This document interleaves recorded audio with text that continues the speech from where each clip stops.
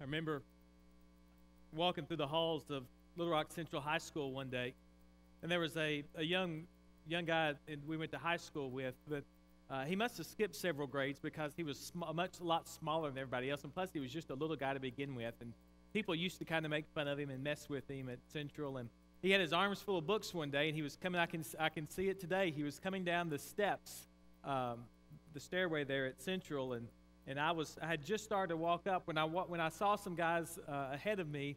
They pushed him against the wall with all his books, and he fell down, and his books went everywhere, and everybody laughed.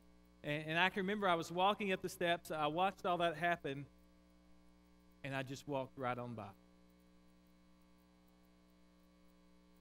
I still remember. In fact, most of you remember moments like that. You don't really forget them. I had a guy I grew up with, one of my best friends. We fished together. We rode three-wheelers together back in that day. We hunted together. We went to school together. We played football together. Just one of my great friends. And we did a lot of stuff together. One thing we didn't do together is we didn't go to church together.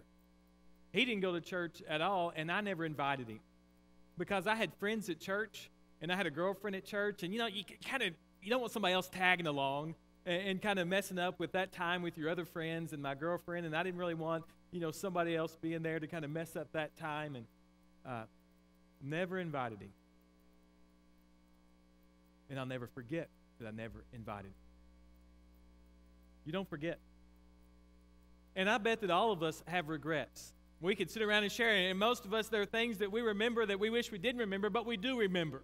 And the truth is we can't forget because we have regrets about things we said or things we didn't say or things we did or things we didn't do or some stupid thing that we did that had some tragic consequence. We all have regrets. And the truth is, as we come towards Thanksgiving this week, and we're all supposed to be thankful and all that kind of stuff, the truth is that some of us, our thankfulness and our joy is somewhat diminished by the memories of our regrets. And what I want us to look at today is does the Scripture say something that could free us from the joy robber of our regrets? And I think it does. In fact, you may say, Jeff, your regrets don't match up to mine at all. That's really great, your things, but listen, you don't understand what I've done or where I've been, and maybe that's true. Maybe my regrets are silly compared to yours, and they don't match up at all, but I'll tell you somebody who can match up regrets with you, and that's Paul. Paul can match up with you. Whatever you've done, I'm willing to put his life beside yours and say he messed up just as big as you did. And I want to look at his story today because his story tells us about how God can use our regrets and that we can find joy even in the memory of our regrets. All right? Now, you guys remember Paul. Paul was, his name was Saul. Before he was Paul, he was Saul, and his life changed and all that kind of stuff. But I want to talk about before his life changed. The first time we meet Paul is in Acts chapter 7. And at this time, he's called Saul. And so I'm going to read you a bit from the story here where it shows up. It's at the stoning of Stephen. Stephen was a young man. What we know about Stephen, he was a young man who was full of the Holy Spirit. And he was preaching to this crowd of people about who Jesus was. And he was reminding them of their history, how they had persecuted all the people that God sent to speak to them, that they had always persecuted the prophets. And he told them they had done the same thing to Jesus. And the crowd is getting angrier and angrier, but Stephen refuses to back down. And so then we come to this passage right here, beginning in verse 57. The crowd's angry. Stephen's looked up and said he sees Jesus seated at the right hand of God. And this is what happens beginning in verse 57. At this they covered their ears, the crowd, and yelling at the top of their voices, they all rushed at him, dragging him out of the city and began to stone him. Meanwhile, the witnesses laid their clothes at the feet of a young man named Saul. While they were stoning him, Stephen prayed, Lord Jesus, receive my spirit. Then he fell on his knees and cried out, Lord, do not hold this sin against them. When he had said this, he fell asleep. And Saul was there giving approval to his death. Saul was there giving approval to his death. In fact, the Scripture tells us that the men came and laid their cloaks at the feet of Saul. And many of our biblical scholars simply believe that means that Saul was the one that was in charge at this moment. They all came and they laid their cloaks at the feet, and Saul wasn't the one throwing the stones, but he was the one in charge, supervising it all, from the back, approving of the stoning of this young man named Stephen, who was just a young guy who was full of the Holy Spirit, speaking the truth, trying to get people to hear about the truth of Jesus Christ. That's who he was. And Saul at this moment, Paul was right there, approving of it all.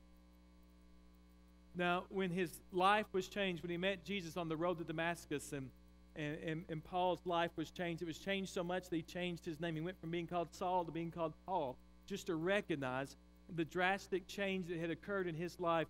Paul was reborn. He was transformed. He was given a whole new life. But I want to tell you something. That whole new life that Jesus gave him, it didn't take the memories away. It didn't take the memories away. And how many nights do you think it was that Paul sat around remembering Stephen? And that's kind of hard to get away from. I mean, if I can remember a little guy who was pushed down in the hall at school and didn't stop to help him, I mean, how many times do you think that Paul remembered as he laid down to go to sleep at night, how many times he thought about Stephen there as they were stoning him, looking up and saying, God, forgive them, for they don't know what they were doing. His life was changed, but when his life was changed by Christ, his memories weren't erased. And he still had all those memories of all the things that he had done that haunted him. They were still there. And when you read the Scriptures, you see Paul mentioning this. They didn't. You see him talking about it. He remembered his life. He remembered all the things that he had done. Those regrets were there. But listen, here's also what we get when we read the Scripture. We see that Paul remembered, but that these regrets were used in a powerful way in his life for a positive good. They were used in a powerful way for positive in his life. You say, well, how can that be? I mean, how can those memories, those hurtful memories that cause me so much shame and guilt and condemnation, every time I remember those things, I'm flooded with those same old things. Are you telling me that those feelings of shame and guilt and condemnation can give away to freedom and joy and peace in the memory of my regrets? And I'm saying, yeah, God can do that too. He's that amazing. And when we read Paul's story, that's exactly what we see happening. 1 Timothy chapter 1, beginning in verse 12. I want just to read you. Paul's writing to a younger pastor, and this guy named Timothy. And in this scripture here, we begin to see, I believe, the secret to transforming our regrets from producing guilt and shame to producing joy and peace. Right here, beginning in verse 12 of 1 Timothy. It says this, I thank Christ Jesus our Lord, who has given me strength, that he considered me faithful, appointing me to his service. Even though I was once a blasphemer and a persecutor and a violent man, I was shown mercy because I acted in ignorance and unbelief. The grace of our Lord was poured out on me abundantly, along with the faith and love that are in Christ Jesus. Here is a trustworthy saying that deserves full acceptance. Jesus Christ came into the world to save sinners, of whom I am the worst. You hear the memory? You hear the regrets? Of whom I am the worst. But listen what else Paul is saying there. Paul is saying, listen about how amazing God is. Listen how trustworthy Christ is. Listen how forgiving God is. Listen how wide the mercy of God is. Man, when Paul remembered his regrets and he looked what God had done, it caused Paul to look up and say, God, you're amazing. Man, you're just too much. And he's writing to Timothy and he's saying, listen, man, all that I've been through, I've discovered how awesome this God is. My regrets have caused me to just lift up praise to God. And he's trying to say, listen, remember that regrets and failures from the past, they don't disqualify you from the love of God. They don't disqualify you from service. They don't disqualify you from ministry. Rather, in fact, they do just the opposite. Listen to what he said there in verse 15 again. He says, here is a trustworthy saying that deserves full acceptance. I mean, man, you got to hold on to this. If you want to experience the life that Jesus wants to give you, you can't gloss over this. It's essential. This deserves full acceptance right here. And this is one of the early creeds of the church. Christ Jesus came into the world to save sinners. Christ Jesus came into the world to save sinners. Listen, if you're not messed up, you don't need Jesus. If you got it all together and you've got a lily white past and you've never done anything horrible and you never walked by anybody in the hall that was being pushed down by bullies, if that's never happened to you, then you don't need Jesus. You've got it all figured out. It's only those of us who have regrets. It's only those of us who look back on our life and say, man, I've really messed up.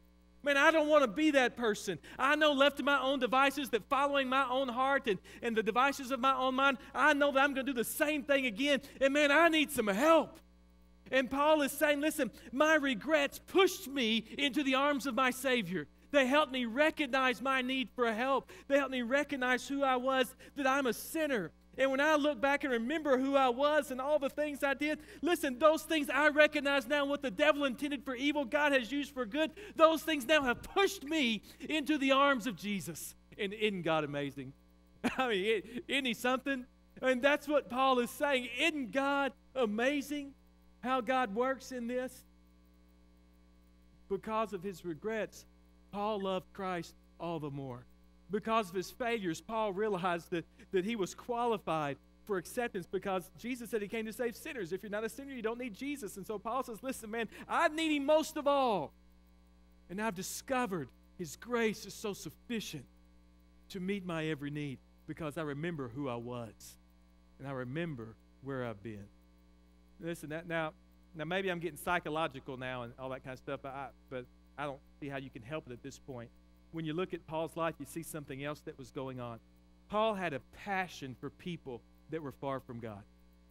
When the apostles were dividing up the ministry, most of the apostles were concentrating on the Jewish people. And while the Jewish people had much to learn about being followers of Jesus, listen, they had the Word of God for a long time. They had the law. They knew a way to live. They had a moral compass already. And the apostles, most of them said, you know, we're going to go to the Jews, but who does Paul say I'm going to go to? Paul says, man, you can have them. I'm going to go to those people that don't know anything yet. Paul says, I'm going to go those who are farthest from God. That's who I want to go to. Paul says, that's my ministry to these people who are far from God and lost. He says, that's where my heart is. And I can't help but thinking that came from the fact that Paul had experienced that himself. He realized how far he had been from God. Far he'd been from God. And how God had come so far for him. And so when it came time to divvy up the jobs, Paul said, you know what, God's calling me to those people. Because I can relate to that. Because that's where I was. And God came to me. Not only did his regrets cause him to praise God and push him into the arms of Jesus, his regrets gave him a passion and an empathy and a sympathy for people who were lost. Listen, we see the opposite of this in a story of the disciples. They'd been following Jesus around, and they were all hyped up on Jesus. They thought he was the best thing since sliced bread ever. And they're really, I mean, all these miracles have been happening and stuff, and so they're all excited. And listen to what happens in this story right here in Luke chapter 9, beginning of verse 51. It says, as the time approached for him, that's Jesus, to be taken up to heaven, Jesus resolutely set out for Jerusalem. And he sent messengers on ahead who went into a Samaritan village to get things ready for him. But the people there did not welcome him because he was heading for Jerusalem. When the disciples, James and John, saw this, they asked, Lord, do you want us to call down fire from heaven to destroy them?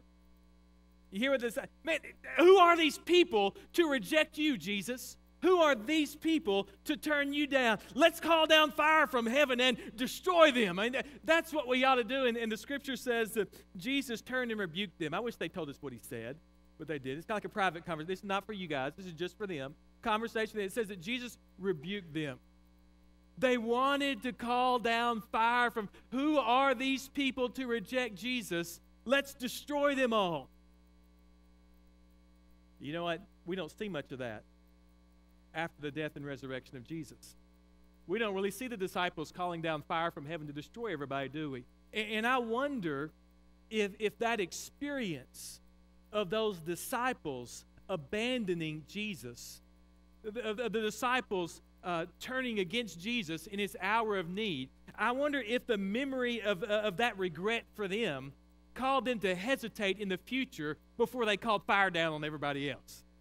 I mean, you think that had something to do with how they began to live after that?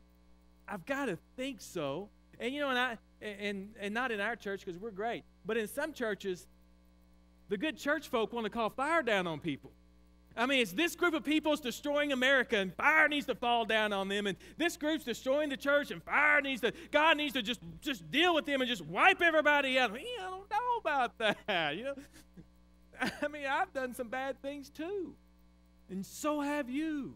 And that recognition, that memory of our regret can be used by God to give us compassion and sympathy for those who are far from God, or just people who have just messed up and done something dumb in their life. It can give us compassion and sympathy for them. And that's what happened in Paul's life.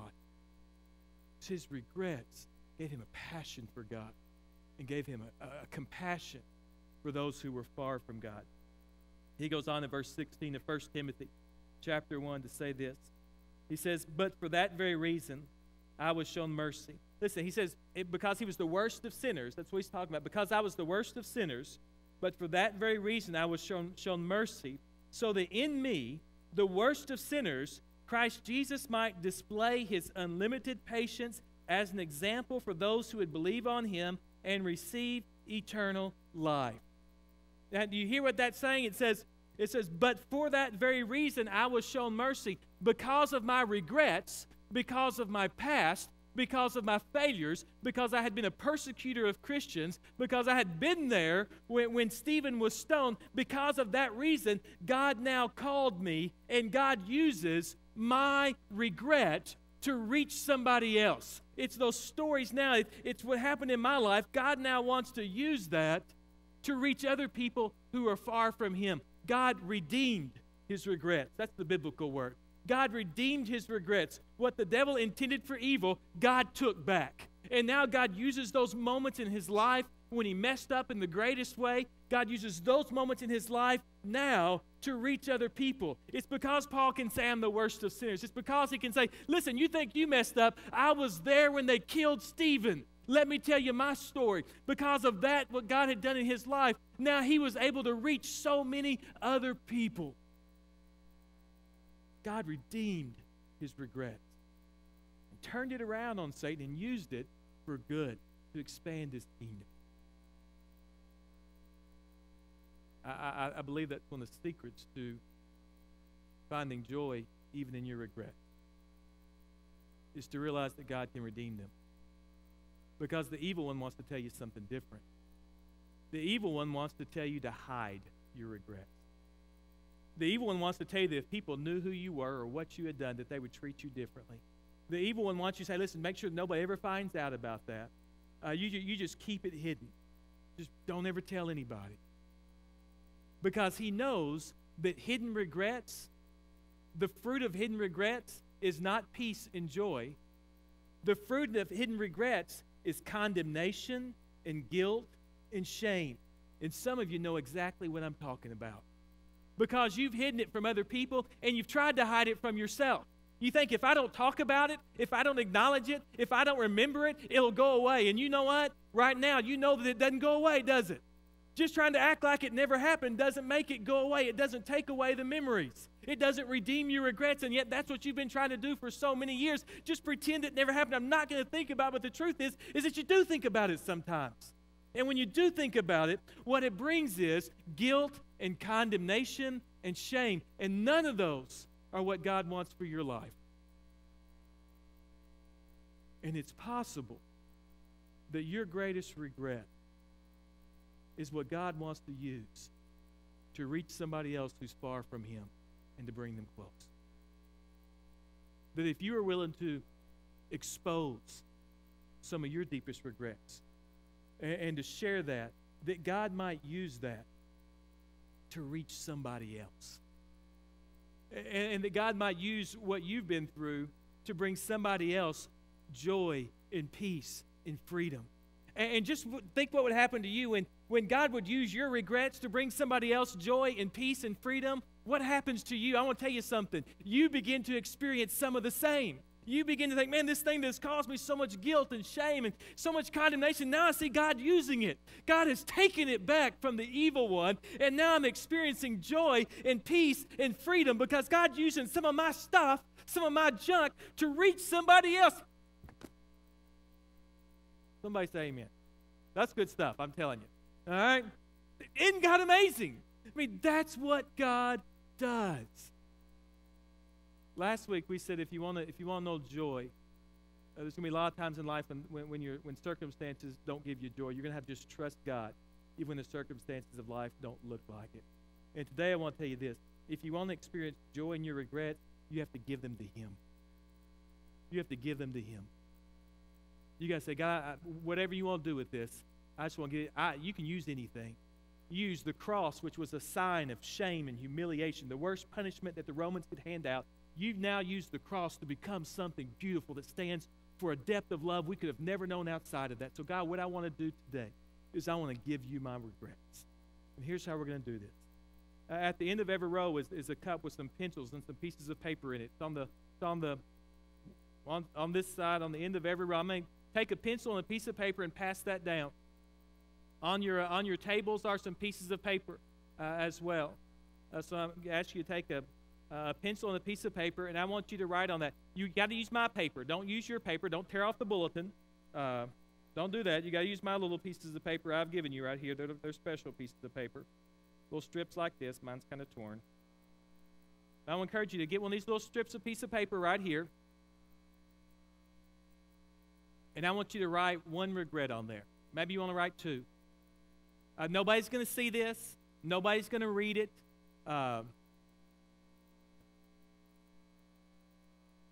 going to put this on the cross today. We're going to give this to God. All right? So I just want you to write one regret that you have. I know you can think of just one. If you got two, you might put them on there. But really, I want this to symbolize for you your willingness to simply give this to God. And say, God, I'm going to put this on the cross. And I want you, when you have your regret written down, I want to invite you to just come up here and put it on one of these nails on the cross. It can touch somebody else's. It can be on top of theirs. I want to invite you, when you're ready, as we're singing here, and just come up here, get yours written down, come up here and place it on the cross. All right? Okay? As you're ready, come. Bring yours up here and put it on the cross.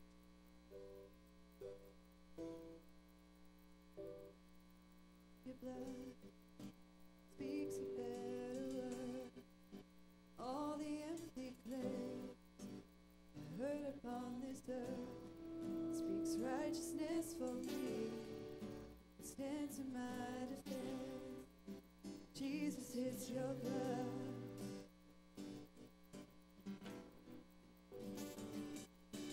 What can wash away our sin? What can make us whole again? Nothing but the blood. Nothing but the blood of Jesus.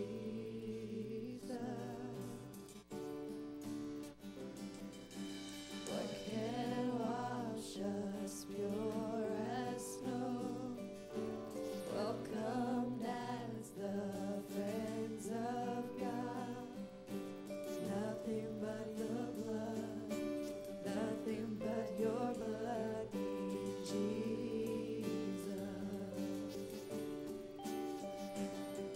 Your cross testifies of grace, tells of the Father's heart to make a way for us. Now boldly we approach that earthly confidence. It's only by your blood.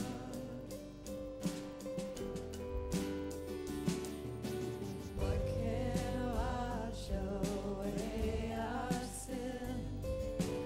What can make us whole again? Nothing but the blood. Nothing but the blood of Jesus.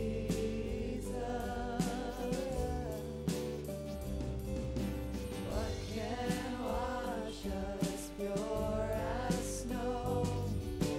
Welcomed as the friends of God. Nothing but your blood, nothing but your blood, King Jesus.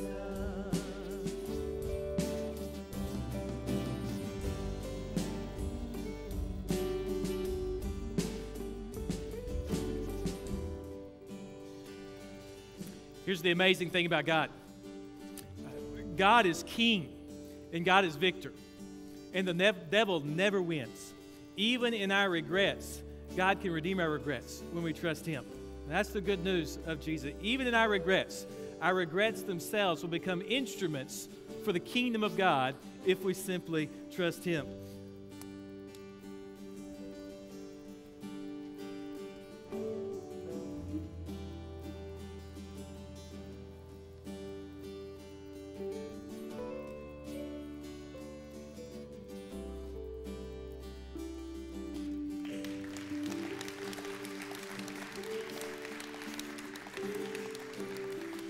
God wins. Give it to Him. Give it to Him. And listen, we don't just do this once. I don't think that Paul gave his memory of Stephen just once. I think he gave it to him day after day. I think every time that memory came up, he said, God, this is yours, God. Hey, I remember again. You use this, God. You use it every day. We're going to give it to the cross every day. We're going to lay it there. God, use this. Give it to Him. And even our regrets are going to bring us joy. This is the kind of God we serve. Let's pray. Gracious God, we thank you. We thank you for your great love and mercy. God, we thank you for your power, that you can redeem even our greatest regrets, that those things that have caused us guilt and shame and condemnation can be taken away. Lord, you will take away that and replace it with freedom and peace and joy as we give it to you. So, Lord, we trust you. Lord, we're not going to listen to the evil one anymore, who's convinced us that we have to be silent, that we have to hide. Lord, we are confident that you can take all of our past and use it for the good of your kingdom. And so we're just going to give it to you, Lord. Take it and use it for what you will, for the good of your kingdom. We pray this in Jesus' name. Amen.